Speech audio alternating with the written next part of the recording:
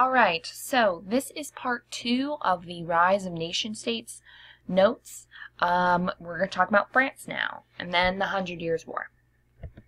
Alright, France began, as you already know, under the Frankish kingdoms led by Charlemagne. He's the most important Frankish ruler under the Carolingian Empire. So after he dies, we see a patchwork of feudal manors, like little teeny tiny kingdoms fighting for control. By 987, a guy named Hugh Capet is elected to the throne by the feudal nobility that make up modern-day France. And when he does that, he establishes a new dynasty that we call the Capetian dynasty. The Capetian dynasty expands control, and they establish authority across over, modern-day France that we know as France today. And the Capetian dynasty has the power to appoint loyal officials to the crown, and they also won the right to exclusively make coins, so they control trade and the monetary policy in France, and the ability to wage war. So this puts all of the nobles who used to fight each other against, that's my set of woods, or no, that's my fishing spot, all their little minor issues to bed, because they could not legally wage war. If they did, they would suffer and most likely lose their territory to the king. So, moving on to the 100 Years' War. This war is misnamed because we call it the 100 Years' War, but it actually lasts for over 100 years, from 1337 to 1453.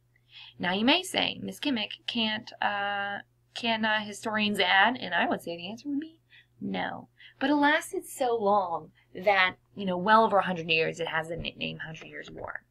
And it's predominantly between England versus France. And this has to go back to the issue of who owns France. Because the kings of England claimed land in France. Because if you recall, William the Conqueror was actually a French, duke. He owned, northern France, Normandy. And when the French king dies without a son, similar to the problem with in England leading to the Norman invasion, England claims the French crown. And the 100 Years' War, it's also important to note that it is not 114 years of pitched warfare every single year, like you would think the U.S. Civil War or World War I or World War II. It's periodic conflicts. So, a couple of years a king is going to invade and have a battle, and then nothing would happen for 7-10 years, and then another thing happens. So it's periodic. It's off and on. For the most part of the 100 Years' War, England was winning because they had a superior military technology, mainly the long bow. And the long bow is just a simple cross bow and arrow, Katniss Everdeen, but it's much, much bigger. It's like 5 feet tall. And if you think about it, the bigger the bow, the stronger the pull, and the faster that arrow is going to reach its target. So the longbows are like, the cannons of, before gunpowder is around. They have a much more probability of penetrating the plate or the steel armor that the knights would be wearing. Very, very effective. So here we have a set of 4 maps. And at the beginning of the war, at the very top, 1337, you have the French holdings, and England only contains a little teeny tiny part of the land in southwest France. Okay, an area called Gascony and Aquitaine. By 1360, after a battle called Poitiers, the English have now expanded to most of southwestern France. They now They gain all of Aquitaine and all of Gascony, and now they're, making their way towards Italy. The high point would be in 1429, where by now the English have lost the area, the gains that they made in 1360, but if you look green, they've regained all the area of Normandy that they once controlled under William the Conqueror, Brittany, like half of France, the northern part of France. And by the end of the war, the French have now kicked out the English fully, and they're going to win the war. Couple key battles. The first one is the Great English victory at the Battle of Agincourt. Agincourt happens in 415, and this is where you have like a David versus Goliath moment.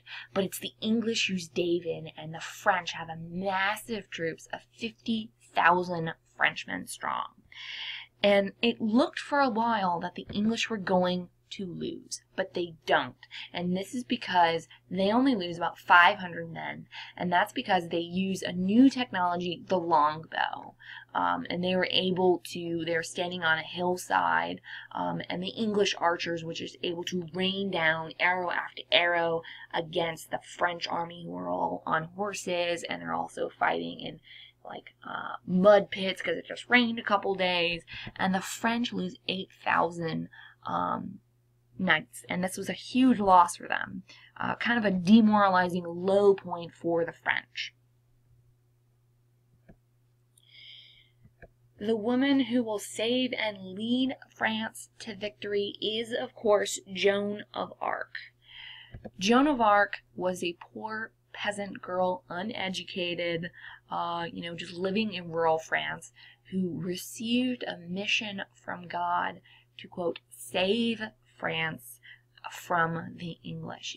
She received messages from 2 saints plus Michael the Archangel, and she goes to the French prince who is claiming to be the French king, and she says, look, these revelations are true. He believes her, he gives her an army, and she does win a couple of key battles before she is injured. She led them to victory at Orleans in 1429, and allows the French prince to be crowned king of France for the first time in 100 years. However, her downfall, she's going to be betrayed, and she's wounded, and she's betrayed, and she's captured by a group of people called the Burgundians. You don't need to know that, but she's given over to the English, and the English put her on this big trial, and they eventually find her guilty for witchcraft and heresy, and she's burned at the stake. However, even after her death, she really is important because she inspires the French to drive the English out of France once and for all. And later on, in the 20th century, like 1920s, Joan of Arc will become a saint, named a saint by the Pope. Last part, the effects of the 100 Years' War. The 100 Years' War definitely plays a development of nationalism for both France and England. So, effects, development of nationalism. It leads to a decline in feudalism, because now we're seeing more loyalty not to your lord, or not from the vassal to the lord, but to the king instead.